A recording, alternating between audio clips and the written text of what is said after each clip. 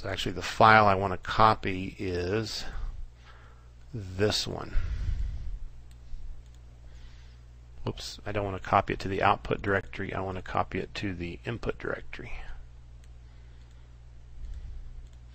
So again, we watch this directory, in just a few seconds the file disappears, and now we go back to hat and we do our run query, and we see the file was received and it didn't go through yet. So it still says we don't have, basically the same error, we don't have a subscriber for this. It says there were no subscribers found. So that means we basically didn't get our filter right when we set this up. So I'm going back to here, and I think the problem was the quotes.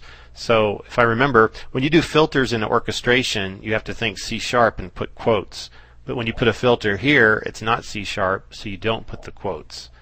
Okay, so we're going to take the quotes off, and we don't have to do anything else except drop the file again now. Wait for the file to get picked up, then we go back to hat. We just refresh by hitting F5 or run query here.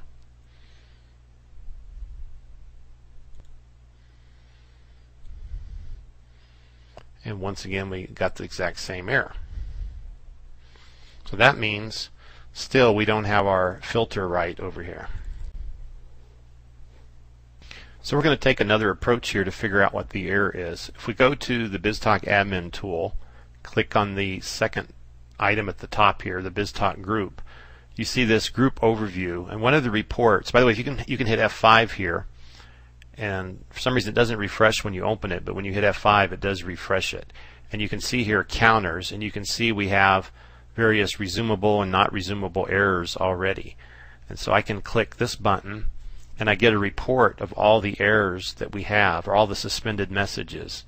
And so down here we can see the 3 messages I had with the routing error. Let me move all this up a little bit easier here for you to see. And so here I'm going to right click and I'm going to do show message. Well, actually I'm just going to double click it. And now we can zoom in and see more about it. So what we're looking for in here is what is the message type. And you notice right here the message type is blank. So it didn't know what it was at all. It's kind of strange. The context, sometimes you might see message type in here as well. So since we don't have a message type here, that would imply that maybe we have a pass-through on the receive port. So let's go back to the receive location. Let's just double check. And yes, we do. Okay. I thought when we set this up I picked XML receive, but I didn't. So pass-through is designed when you're sending non-XML data through your system. If you have XML data, BizTalk actually has to read that data and parse it in order to know what the message type is. So by not having XML receive here, it's impossible for BizTalk to actually figure out that it's a BizTalk message and know what its message type is. So now by correcting that, we're going to drop the same file again. The file has been received. Now we go back to hat. You can see our history here is now growing. And now also here you can see we had the pipeline before. This was the bad pipeline. This is now the XML receive pipeline. And if I go over here and look, we see we have a slightly different message now. So let's do a right-click message flow so we can read it more easily. It says there was an error executing the receive pipeline. Cannot locate document specification because multiple schemas match the message type. Now, this is a very common error, and this is actually the reason why I wrote this SQL command. So BizTalk doesn't tell you what the duplicate names are here. He just tells you that you have more than one schema with the exact same specification. And the specification means message type.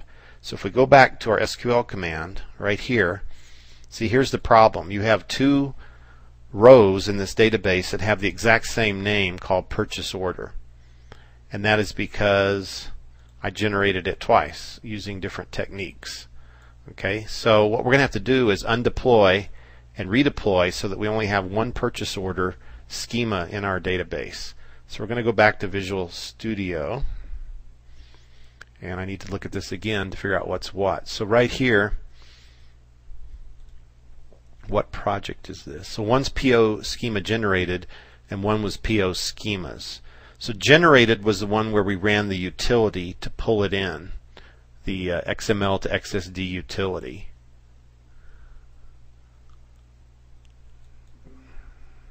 Hang on, I'm still trying to remember what this was.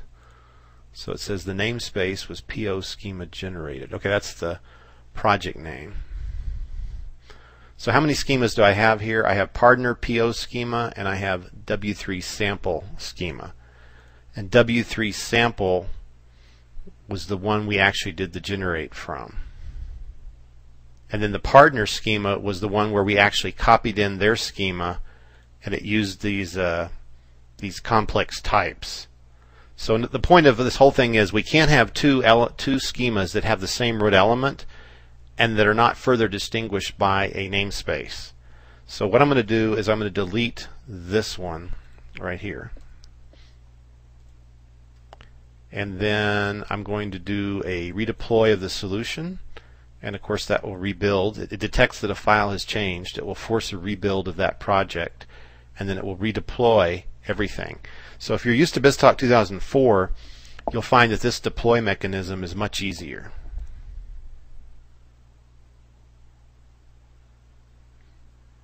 Okay, now it says deploy succeeded. I can go back and look over here again. Even what's more important than that is we go run the SQL command now. So I just press F5, and now you can see there's only one schema called purchase order. Yes, we have another one here that has a root element of purchase order, but it has a namespace with it. So when you have a namespace and a root element, it puts the namespace, a pound sign, and then the root element, and that makes the message type unique. So now we're going to come drop that data file again.